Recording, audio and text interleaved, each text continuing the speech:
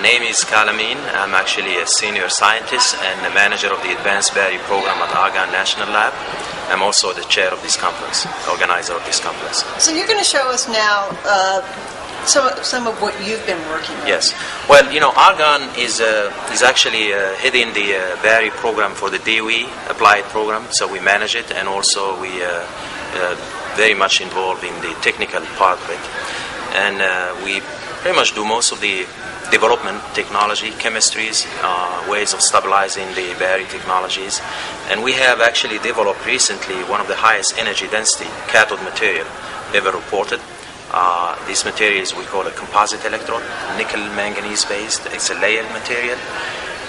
To give you an idea, the energy density or capacity of this material is almost twice that of conventional lithium cobalt oxide. It's being commercialized now. So this will put the possibility of enabling plug-in hybrid 40 miles within reach now.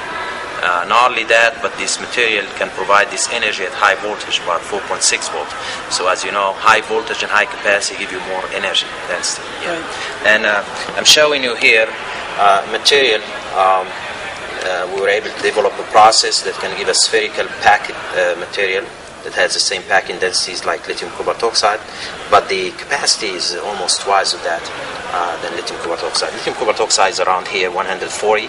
We are at about 275, and the material cycle very well, so there is no issue with cycle life of this material.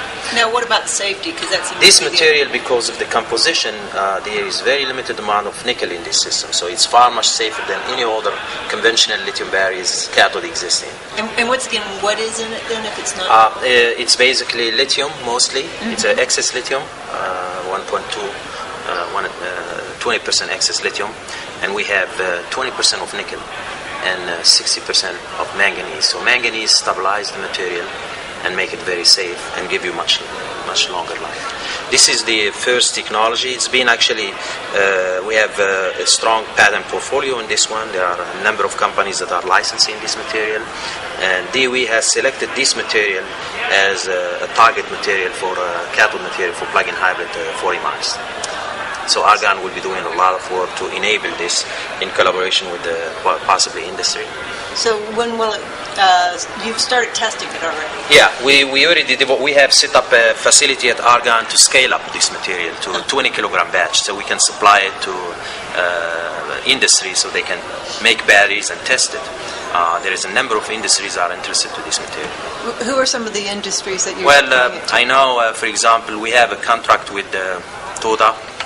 He's a Japanese that's going to set up a mass production facility in Canada near US. And there is Envia, is another company. Motorola is very interested to this material. Toyota Motor Corporation is very interested. Nissan as well. I have a lot of interaction with these people now to try to advance this material for plug-in hybrid.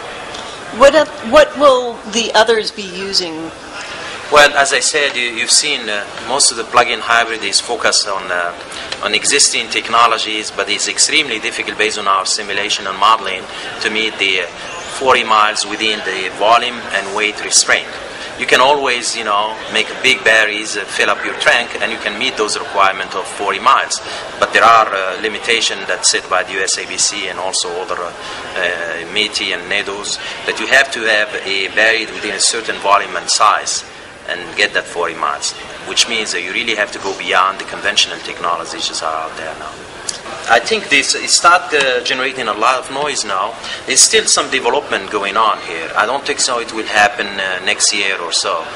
We have achieved the packing density so we can provide a lot of energy. There is some rate issues that we need to address, and that's what DOE is funding us now to do, to enable the rate capability, the power capability of this material. And then after that, we're taking it both, improving the rate and scaling it up and providing it to the industry for manufacturing batteries based on this material. We'll keep a watch out for it. All right then. Thank you. Excellent.